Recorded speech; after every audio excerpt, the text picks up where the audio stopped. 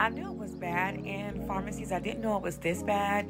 In Kansas City metro area, they have walked out. The CVS pharmacists have walked out of the pharmacies in Target.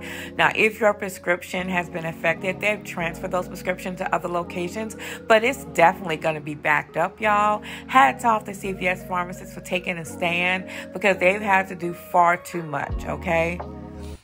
Alex?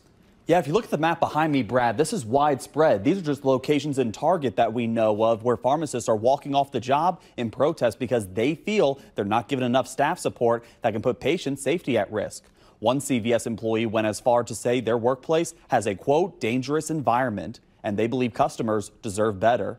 At least 9 of the roughly 20 CVS pharmacy closures are ones located within Target, including the one off Chipman Road in Lee Summit, Ward Parkway in Kansas City, Missouri, and the one off Stadium Parkway in Kansas City, Kansas. Mission's Target also doesn't have their CVS pharmacy open off Broadmoor Street, nor do the Targets in Overland Park or Olathe off 154th Street. Now, we spoke to pharmacists anonymously because they said they would be fired if they came forward.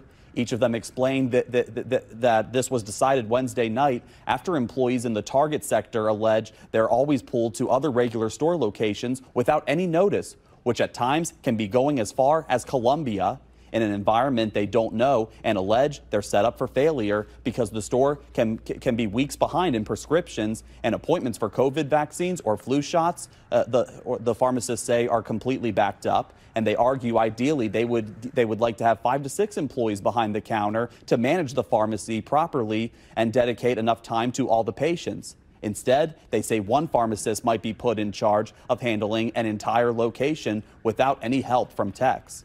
Now, in a statement to KCTV5, one anonymous pharmacist argued, quote, "We plan to do this as long as it takes. We have no tech help at some locations. This is an industry-wide issue that's long overdue.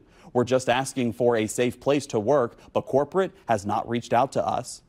We did reach out to the corporation of CVS, and they responded with a statement claiming, quote, "We're making adjustments and plan to reopen as soon as possible. In the meantime, patients with immediate prescription needs can visit any open CVS pharmacy for assistance."